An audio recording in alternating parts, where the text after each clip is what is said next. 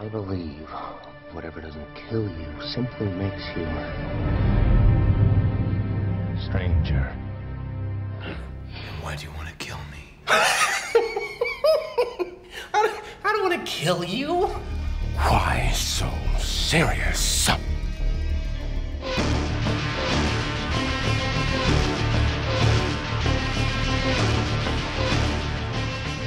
was your favorite? When you were a kid, who was the idol? I don't know. I never really had one particular actor. I didn't. I try to remember back to this, and even a movie, like a favorite movie that inspired me, and I never really had one. I guess now, like, the people I look up to are usually the people I've worked with. It's a story of two human beings, two souls that are in love. It's like, get over the fact that there's two men. That's the point. The movie is not a story about an epidemic or a virus or something that can be cured in hospital. We're showing that love between two men is just as infectious and emotional and strong and pure as it is with heterosexual love. Who are you wearing? I've got to ask it and get it out of the way. This is... Jesus!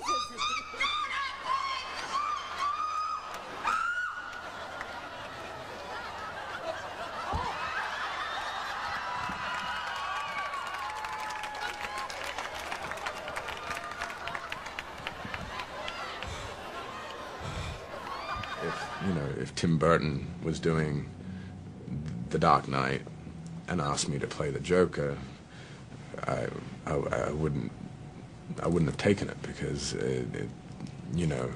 to try and even to touch what Jack Nicholson did in Tim Burton's world would be a crime. And so when Chris came to me, and I knew how Chris was, he'd already set up the world for me. I'd seen what world it was that I would be playing in. So I knew it was open for a fresh interpretation, and I also instantly kind of had something up my sleeve. Little emotion